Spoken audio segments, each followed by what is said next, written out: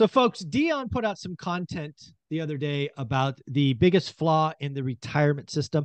I actually want to build on that. I want to twist on that and really talk about what I think are kind of some of the challenges, problems with the idea of retirement, right? We all hear about this as soon as you join the workforce. We're building a 401k, we got IRAs, we're doing all of this. We are all working towards retirement. And I think there's a lot wrong with that. So, Dion, let's play the game of ping pong where we go back two or three times. And of course, we will end on what you believe the biggest flaw is. But what are some of the things wrong with this vision of retirement?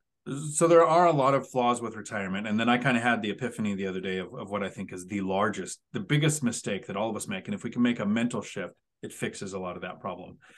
But let's go with one I have experience with. And I don't want to say don't have a retirement account, like a 401k or a Roth or any of those kind of things. It's understand what it is. The flaw is people think the 401k is to help you retire.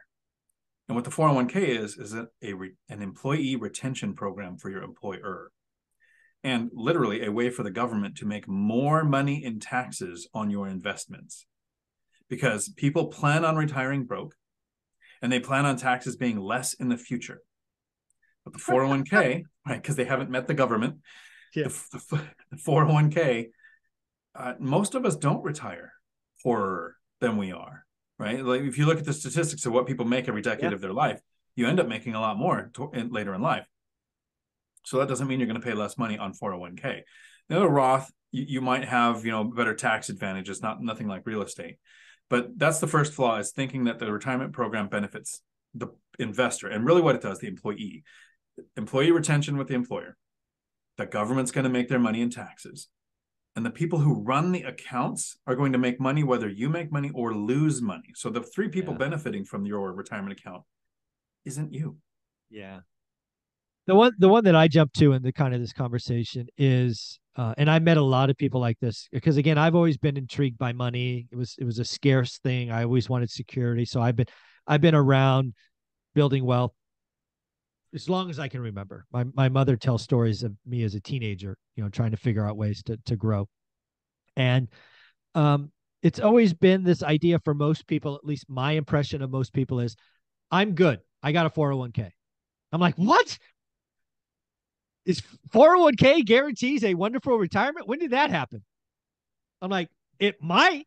I mean, you could certainly read the articles, and if you catch the market right and you don't retire in a bear market, it might work out. But I can't tell you how many people just nonchalantly say, they're going to just say, I'm going to have a wonderful retirement because I have a 401k. I'm like, huh?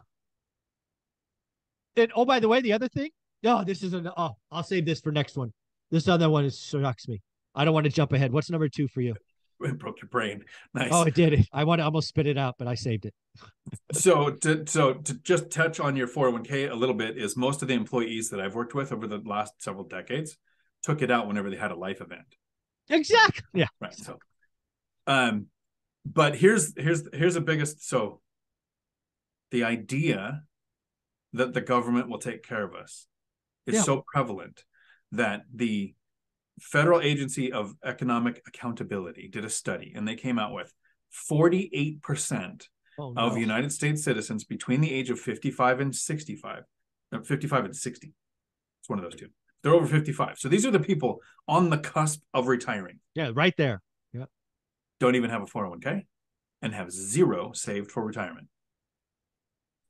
The mentality has to be, somebody's going to take care of me. Other words, people would have taken action. That's literally almost half of the people at the age of retiring have zero sets. Mind-boggling. That is frightening. So where I was going before I was able to save myself is, so again, you're in this camp where 401k is magically going to take care of you. It might. But where I was going to go to next, every person that I've had this conversation with, except one, will admit they have not looked at their 401k allocations, funds, ever since the day of selection. You mean to tell me you've been in your 401k for 12 years and you haven't gone in and adjusted what funds are, you got into that when you were 26, when you were young and aggressive. You know what? You are 45 now. You might have a different life event going on. Go own that. Change. If the 401k is your magic thing, do the work. Oh my gosh. Go in and change allocations or funds or whatever. But your risk profile at 45 is not like at 25. It it drives me insane. This is your saving grace, and you haven't looked at it.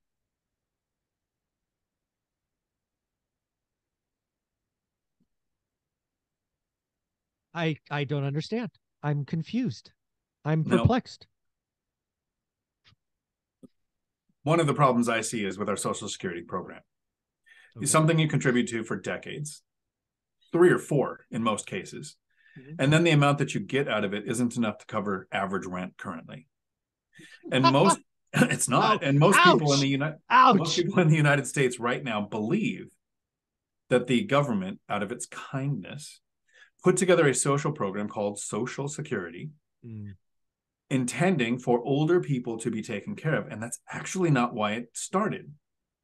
The advent, the inception, the creation of Social Security started in Germany over a century ago, so like a long time ago, because old people weren't leaving the workforce. So Yes. you had a younger generation that Coming in, couldn't yeah. find jobs. So you had social problems because, like the Clockwork Orange movie, when young people don't have something to do, they do bad things, right?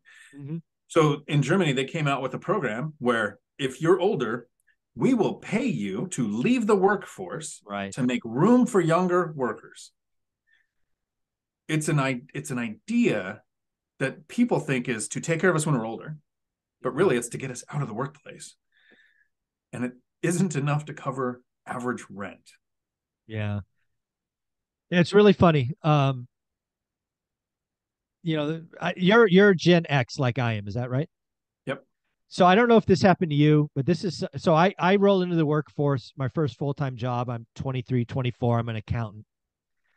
And like most organizations, the senior accountants and all of these, they're just older folks, right? They've been in the game. I remember one lunch conversation I had with one of them. Um, and I don't know how we got onto this, but somehow we got there. And it was a she. I think her name was Carol. Carol laughed at me. And basically, this all boiled down to Social Security. And where this basically went is Carol, and again, at the time, I believe this as well. Carol was laughing at me because I was 25 contributing to Social Security out of my check every 2 weeks or a month or whatever it was. And it wasn't going to be solvent when I was 65. So Carol, on the cusp of being 65 in retirement, is like, thanks, kiddo, for funding my retirement. So again, as a Gen Xer, we've been funding it every paycheck, and we were promised. I was told repeatedly it's never going to be there. So I always thought that was like, so that's why I always tried other things because I never expect to see a penny from Social Security. Others depend on it. Like, I don't know what percent of people are like, if I don't get my Social Security, I can't live. I'm like, I never counted on it. So I don't plan on it. So that's kind of my final one. The step on the Social Security, when I get the question, should I take it at 62 or 67? I say the most important thing is to make it not matter. You Yeah, shouldn't need that exactly. money because it's not going to be there. That is literally both sides of the current government's slush fund, not used for retirement. So I'll point out one more, and then I'll wrap up with what I think is the actual biggest flaw with our current retirement system. We are indoctrinated from a very young age, unintentionally. I don't think this is an intentional thing, but when we are 5 to 10, most of our time, most of our waking hours are spent in a classroom, where the focal point of the classroom is the teacher. That's why so many kids in the third to sixth grade want to be teachers. It's the coolest person they could think. That person makes all the rules, has all the control. And then you get older and you Power. realize Yeah. there are some other fields out there you might work in. But teachers have pensions. So our introduction to the workforce is a teacher works. Our parents go to work, but we don't see them every day. We see the teacher working every day. And we talk from our perspective. If we talk to people, we're going to talk financial freedom and rentals. If somebody isn't really into classic cars and you start talking to them, everything's going to be about the age of the vehicle, how you update it, all those kind of things. A teacher, anytime work comes up, is going to talk about the power of a pension. The power of getting all these student loans that absolutely don't matter. Rack up hundreds of thousands if you want, because if you work for the government for a certain number of years, it all goes away at a certain age. That presentation sets us up as kids to think that a pension, which doesn't exist in most fields, can be insolvent, can be frauded, right? Can the company, the agency that's doing it, can file bankruptcy. There are municipalities that have had to file bankruptcy and not pay pensions or pay percentages of pensions. So we're set up for that. But that's all of everything that we've listed isn't the biggest problem to me. The biggest problem with our retirement system is that everyone asks the wrong question. People ask, should I have a 401k? Because at 59 and a half, I get these tax benefits. They say, if I am going to take Social Security, should I do it at 62 or 67? Like, they have all of these questions that ask, how old? The right question is how much. And when you start with a new investor, you say how much, they're going to name a number: 1 million, 10 million, 5 million, 250,000, whatever their number is. But we know, and we're educating people, that that number is actually a monthly amount of income that comes in that you don't have to sell your life for 1 hour at a time. That cash flow from assets. If we can get people thinking how much and get age out of it, like, who came up with the arbitrary number of 59 and a half for retirement accounts to have a benefit? Yeah. Right? When they look at the statistics and say, wow, 12% of the people out there die by the time they're 59 and a half. So let's do that. And we make 12% of all that income is ours. Or did they just say, if you put this money behind this paywall in a retirement account, we're going to take 10% if you take it out? Who's we? Who's getting the 10%? Where's the penalty go? And why would they, this system is existing to take money from you. And then this is how bad the question is when we say how old instead of how much. Right now, people watching this video, go to your little Google search bar, type in riots, France. Yeah. They're changing the age, not the amount, from 62 to 64. Or they're talking about it, because I don't live there. I don't know what's really going on. And, everything on the internet is true. Abraham Lincoln said that. So, yeah. Abraham Lincoln said everything on the internet is true. I like it. I like it. So people watching this video, start thinking how much. Start acquiring cash flowing assets. Make the age at which you take Social Security almost irrelevant. Because that money shouldn't matter, because it might not be there. Your retirement account can lose money. Mine is down 24% this year. Yay. I have the little bit that I have left in there that I haven't taken out this year because I don't have a W-2 job anymore. So it'll be in a nice low tax bracket. And I hope this video at least made you think. Me too. How much, not how old.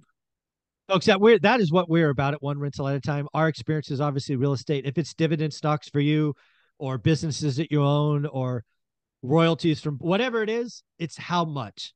Once you get around how much, it's age shouldn't matter. Dion, thank you for breaking my brain. That was a lot of fun.